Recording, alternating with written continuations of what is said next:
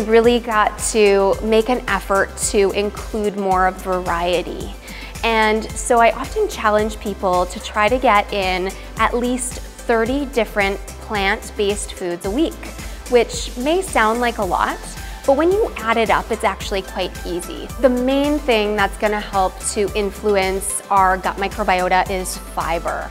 And fiber is found in a variety of different foods, including our fruits and vegetables, our whole grains, our nuts and seeds.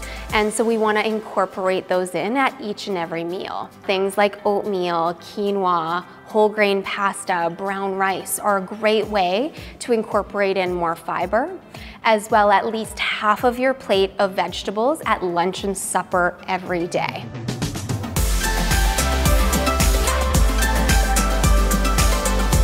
Another interesting aspect is starting to include fermented foods in the diet.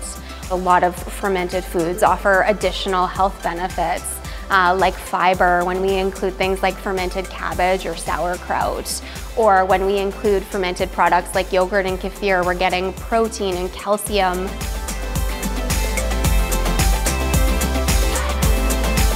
Symbiotics are a combination of probiotic and prebiotic together.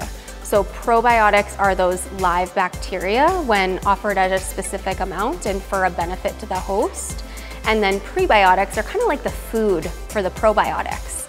And the argument is that if you administer a probiotic and it doesn't have any fuel sources, it doesn't have those prebiotics, it may not be as effective.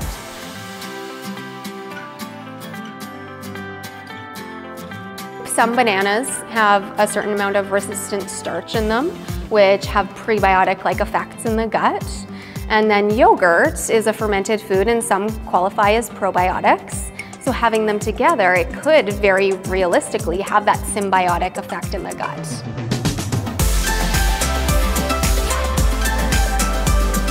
And it's really about getting back to basics. Nutrition, sleep, stress, movement, all of those important things we think of as being helpful for our health also help us by way of the gut microbiota.